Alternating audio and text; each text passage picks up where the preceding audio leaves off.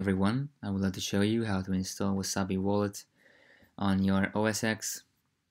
First, you should go to wasabiwallet.io and then just click on the Mac and just download it.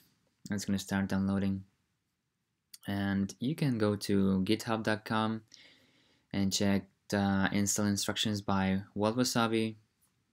And here's the OS X version. Download the OS X archive and extract it while keeping the file permissions. And here's a command that you should copy and just paste into the terminal. I'm going to show you in a second. So let's see, it just downloaded. Here it is. And now you can go to the terminal. First, you should be in the same directory where you downloaded your Wasabi, which is in my case the downloads. So I'm just going to type cd, that means change directory, downloads.